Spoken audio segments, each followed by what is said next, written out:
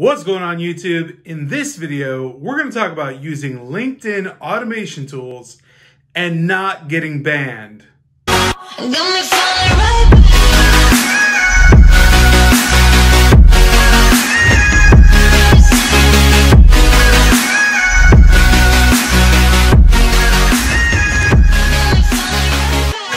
up guys? So everyone pretty much knows that LinkedIn is the holy grail of recruiting platforms out there. I mean, we pretty much use LinkedIn for just about everything, including just to be there, to have a very presence there. We use it to find clients, we use it to find decision makers, we use it to headhunt and find candidates. However, we're also super lazy people. So we like tools that do all of that stuff for us. So when it comes to LinkedIn and automation tools, things get a little bit hairy. So without going into super detail, LinkedIn's terms of service don't exactly align perfectly with all of the tools that we regularly use all the time, like every single day. And that creates what I consider to be a very gray area. So I figured I would make a video to talk about most of the tools that are popular, that we all use, and how to use them in a fashion that will not get you banned. So first off, just getting banned from LinkedIn could really suck. So people need to understand the ramifications of this. When you get banned from LinkedIn, I'm quite certain that they make it really difficult for you to ever get back on or stay on if you do get back on. I don't know the exact things that they utilize, but I do believe that I've heard they use IP tracking, which basically means that I can't take this device and get banned and then start using another random device just because it will know where I'm coming from and basically who I am, and I'll be screwed forever and I'll have to run around to libraries and do weird stuff like that and possibly use fake pictures. And yeah, that's just not gonna happen. Every single tool that we regularly use that is popular for LinkedIn automation does have inherent risk for you to be banned from LinkedIn. If someone tries to tell you that a certain tool is 100% safe and you have absolutely no risk of getting banned, they are 100% lying, because that is not true whatsoever. If a tool is not created by LinkedIn itself or one of its third parties or sanctioned by LinkedIn in some way, it's 100% not safe to use. It will not align with their terms of service. Any third-party service that doesn't immediately have some sort of agreement with LinkedIn that is known about, it's not safe to use. Just take my word on that. Also, keep in mind that LinkedIn has 100% of the right to ban you for any reason whatsoever. They are a private platform. They can do whatever they want. It's just like Facebook. Facebook could determine your profile picture to be somehow obscene and randomly ban you, and you would have absolutely no recourse. So what I'm going to do is go over some of the tools that we regularly use right now, but I'm going to tell you all of the precautions that you should be taking when you're using these tools. First up on my list is Duck Soup, an awesome tool, but also a walk on the wild side.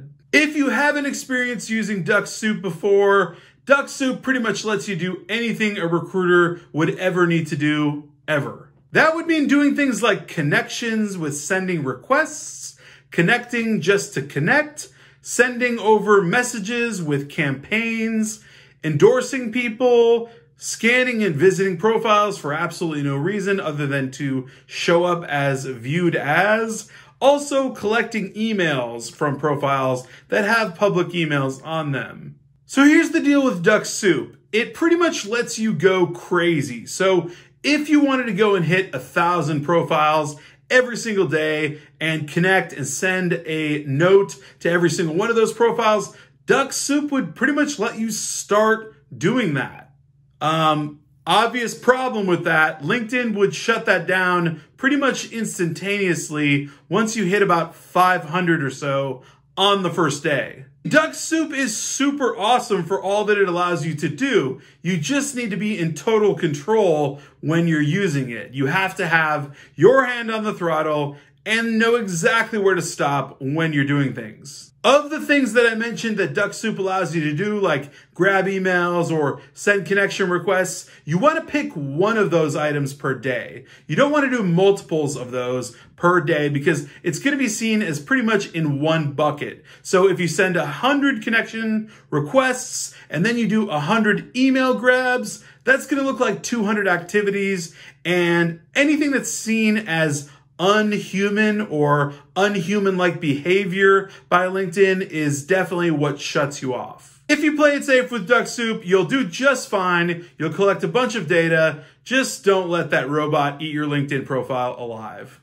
The next tool I want to talk about is Leadleaper, which generates emails. Now, Leadleaper is actually something relatively new to me personally. I've only been using it for about a month, but it's a steal of a deal. It's actually $30 per month and allows you to grab 3,000 emails off of LinkedIn profiles per month. With that all being said, I actually have zero data as to how dangerous, per se, Leadleaper actually is. I've used it myself to grab about probably 1,000 emails over a period of about a month, but I haven't heard of any issues. I haven't had any issues myself. So I'm pretty much believing that it's going to be a relatively safe tool from what I understand overall, but all bets are off with automation. So you have to keep your eye on the ball and just make sure that nothing goes haywire. Specifically, how Leadleaper works is basically you dial up a search of, let's say, regional managers in construction, and there'll be about,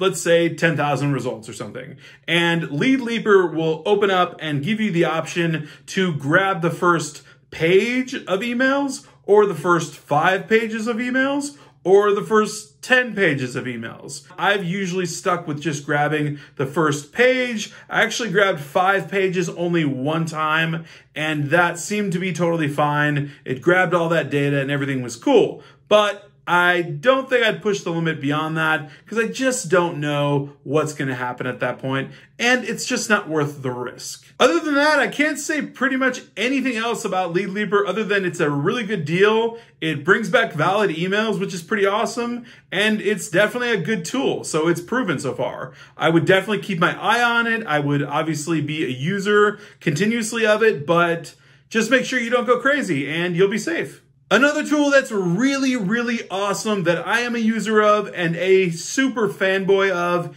is Octopus.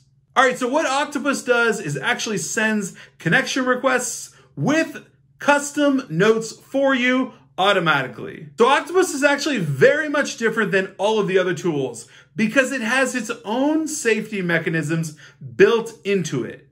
What I mean by that is that Octopus won't even let you go above 100 connections per day. I have to say I find that quite respectable, and I'm totally fine with it considering if I use Octopus every single day, I'm going to end the week with 700 connection requests sent with custom notes. I really just like the fact that Octopus is ahead of the game on safety, and it already has it built in, so it really is just not going to let you screw yourself, right? So it's going to get way ahead of LinkedIn on any type of banning or blocking, and that's really cool. Now, the last one I want to mention is Linked Helper, otherwise known as LinkedIn Helper, and this is a very similar story to DuckSoup.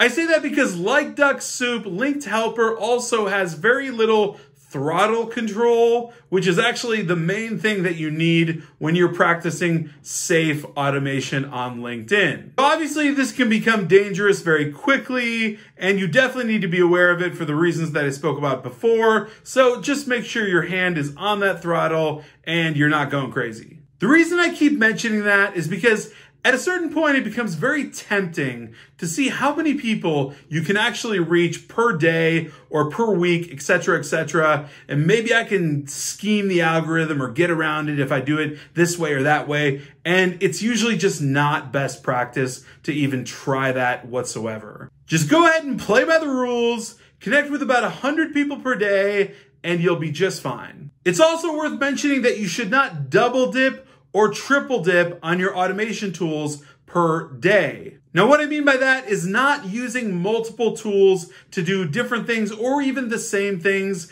in one day, such as grabbing emails with Duck Soup and then grabbing emails with Leadleaper, or connecting to 100 people with Duck Soup and then connecting to 100 people with Octopus. That is all seen as unhuman-like behavior. It'll definitely trip some serious wires with LinkedIn's algorithm, and it'll most likely lead you to a serious warning, if not an instant ban. So like I mentioned at the beginning of the video, LinkedIn automation is awesome. It's actually super helpful, and a lot of people get so much benefit out of LinkedIn automation. Just continue to use it safely and wisely, and we'll have it here for a long time, and you will not ruin your LinkedIn account, and you'll be doing fine. I hope that this video provided some value to you, and if it did, please smash that like button, hit the subscribe button, as well as the alert button, so that you can know every single time I come out with a new video. Until then.